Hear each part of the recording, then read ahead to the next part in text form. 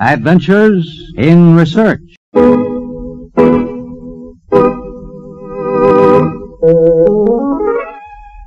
Did you ever have one of those unpleasant nightmares in which you dream you're falling through space, hurtling earthward with nothing to stop you, to then wake up with welcome relief?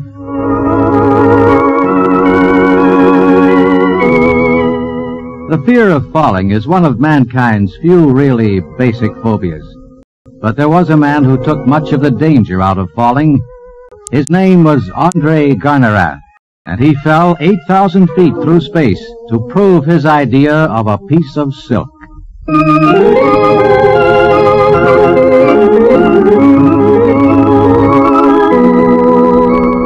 This is Paul Shannon bringing you another transcribed story of science produced as a public service in cooperation with the Westinghouse Research Laboratories. And today telling you the story of André Garnerin, the man who perfected the first parachute. The idea first came to him in his physician's office in the late 1700s. There, Andre. That should do it. If you're careful about not putting your weight on your ankle for a while. It feels much better, Doctor. How long do you think it will take my ankle to mend? Oh, now, not so fast, Andre. You have a nasty sprain there, and I suggest you keep to the ground for quite a while. But, Doctor, I intend to make a balloon ascension. Aha, as I suspected. You and those insane balloons. That's how you sprained your ankle in the first place. It was no one's fault but my own. If we had gotten rid of the ballast more quickly, we wouldn't have landed with such a jar. Ah, Andre, every time physicians find a new way to keep a man alive, man invents some new way to kill himself. If you had ever been up in a balloon, Doctor, you'd realize the wonder of it. You'd see why I feel so strongly about... Now there's a thought. Why don't you take an ascent with me? The next time... Oh! Aha! What did I tell you about keeping the weight off that ankle? Thank you for the invitation, my friend, but I am not foolish enough to risk my neck. I have a higher regard for my life, not like some doctors I could mention. Hmm? Who is that? Oh, that fool Lenormand. Have you heard of him? Lenormand? Dr. Lenormand? No, I do not believe... Well, I went to medical school with him. Even then he was a dreamer. I thought he would outgrow it, but like yourself, he seems to want to risk his neck in some foolhardy adventure. He is a balloonist? Oh, no. He is inventing a method for saving lives in a fire. Oh, a worthy purpose, I grant you, but the way Lenormand is going about it, letting his practice wither while he experiments around with this idiotic idea. Just what is this idea? Well, as he explains it to me, it is a way of rescuing people from the upper stories of a burning building. He told me, as sane as you please, that he is devising a parasol of some kind, so people can leap to earth without injury. A parasol? Well, a special kind of parasol. To hear him tell it, a piece of cloth which would be shaped like a cone upside down. Huh? The air would fill out this cone and hold the cloth aloft, so the descent to the ground would be gradual. Mind you now, I am only saying what Lenormand told me. The air would fill out the cloth and keep the person suspended beneath it so he wouldn't be dashed to the ground, huh? Well, as I say, it is one thing to talk of such foolishness, and another thing to try it. Try it? Does it work? Well, that is what Lenormand intends to find out. He intends to jump from the top of the Montpellier Observatory Tower, putting his faith in a little piece of cloth. Why, he will be dashed to bits. A piece of cloth? It just might work. I must see Dr. Lenormand at once. Well, I hope you can talk him out of it, Andre. Talk him out of it? Why, it's the most amazing thing I've ever heard of. Talk him out of it. I will use this idea in ballooning.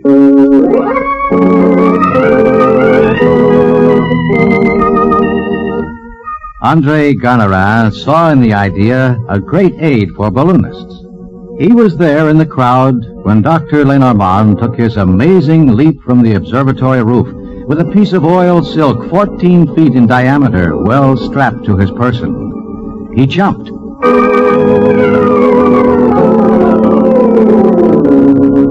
and, surprisingly enough, landed safely.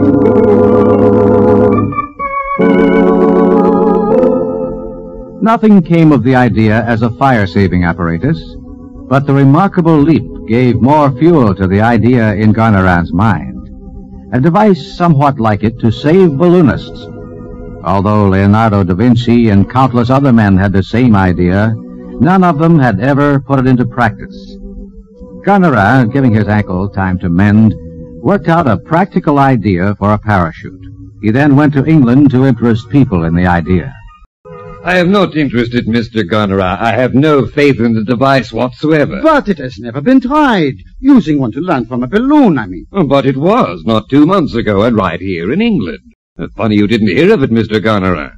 I was in France. Probably the news... It was a chap named Arnold. He used to be a purser in the Royal Navy, as I recall. I'd like to know more about it. Well, he had a basket attached to this parachute, and had one of his assistants all stretched out in the basket. The idea was to go up 1 mile in the balloon, cut loose the parachute, and let the basket come back down. A big crowd turned out to see it. He had signs all over London. See a gentleman sent down by parachute. Well, sir, they failed to get the balloon off the ground before the assistant got pitched out of the basket. The wires let go, and there the balloon went sailing up through the air, and the parachute and the basket was left below. Mr. Arnold went up with the balloon and got pitched out in the Thames River. I figure that's the way it was meant. People and parachutes should stay on the ground.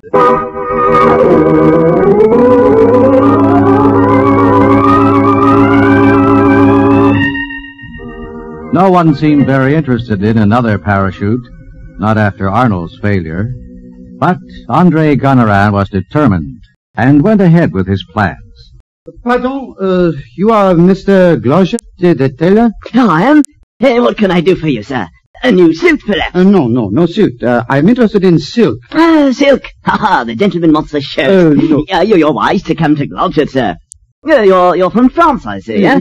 You'll not find anywhere in your country such a tailor as myself. But now, if I can ascertain the size... I want 870 square feet of silk. Yes, sir, 870... What? 870 square feet? It is not for a shirt. I want you to sew a parachute. But I never... Well, I mean, what is it? You have to do it exactly as I say. You will be well paid for your pains. Now, first I will need 870 square feet of silk. Now, this is to be cut according to...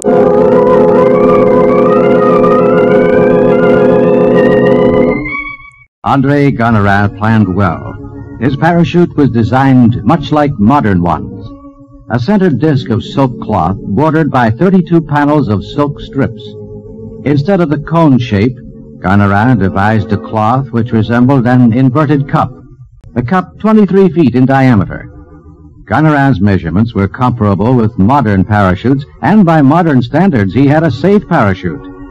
He had estimated the speed of his descent and the weight of himself and the basket that would be attached to the parachute. And one more thing, a most important addition. At the top of the canopy, I want a small hole for air to escape. Later, André changed his plans and closed that opening so he could attach the chute to the bottom of the balloon. But remember that small opening he had planned. It would have been better had Garnerand kept to this original idea, but it's too late now. He's ready for the ascent from Volunteer Ground, London. The year is 1802. A large crowd has gathered to watch this breathtaking spectacle of a man purposely hurtling himself to earth with nothing between him and his reward but a thin wisp of silk. That's what the fool's going to do. Going to let himself out of the balloon. I wouldn't trust my life to a piece of cloth, mind you. Not while I have all my senses, I wouldn't. Watch now. Any minute the balloon will go up.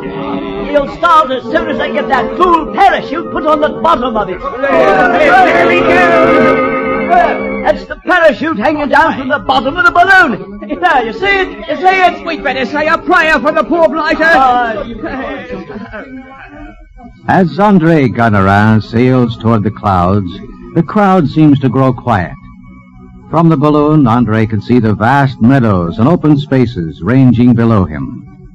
He fingers the cord that connects the parachute with the balloon itself. He is up to 8,000 feet now. He takes a knife and cuts the cord that keeps the parachute aloft. Here he comes! The balloon rises sharply when freed from its load, and Garnerin begins to plummet earthward. Then the parachute billows out, and his fall is checked. Now, the fall becomes gradual. And then a most unpleasant thing begins to happen. The basket in which Garnerin is riding begins to swing back and forth, back and forth. At times, the basket swings so high as to be almost level with the top of the chute. Garnerin swings to and fro like a human pendulum in the sky. Look at him swing! Oh, he'll be pitched right out of the basket! Lonnie, he's swinging like a hammock. Garnerin is almost unconscious from the severe oscillation of the parachute. The chute side slips rapidly toward the earth. But Garnerin has presence of mind enough to throw ballast out of his pockets. This checks his descent somewhat, but he is still falling to earth at the rate of 20 feet per second. If he lands when it swings like that, he'll be smashed to bits, he will. The swinging of the parachute is now lessened as Garnerin comes close to earth after dropping 8,000 feet through space. He is ill and wobbly from the dizzy swinging, but he lands safely. Here he is! Here he is! Come on, men! Come on! Is he alive? Bless you, Garnerin, bless you. Get me out of this cloth. Hey, come on, men! Come on! Get this cloth off him or he'll suffocate under it. There we are. You did it, Andre. Let me shake your hand. Oh, please. I would like to rest a bit. No, that swinging up there, I don't feel very well. If you don't mind, gentlemen, if I could just get some air and be left alone. I feel rather dizzy. Come on, buckos. Let's hoist him up on our shoulders and carry him back to town. That's it. Up you go, Andre. Oh, no, please. Oh, dear. That's it, Andre.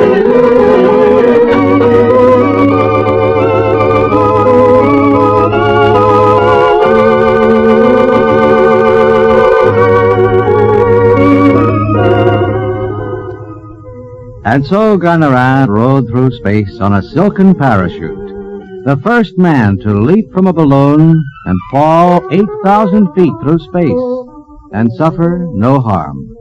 The swinging of the parachute was caused mainly by the lack of an air vent to let the excess air escape through the top of the chute.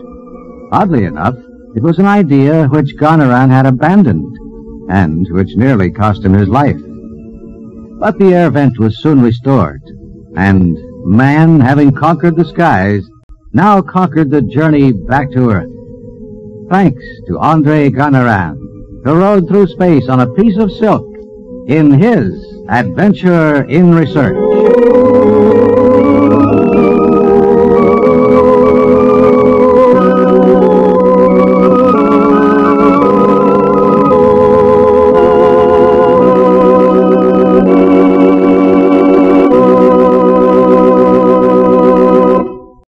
And that's today's Adventures in Research, produced in cooperation with the Westinghouse Research Laboratories.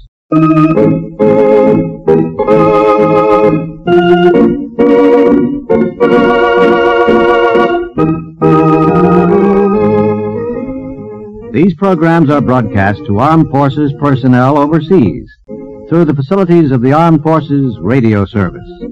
Join us again next week for another transcribed story of science on Adventures in Research.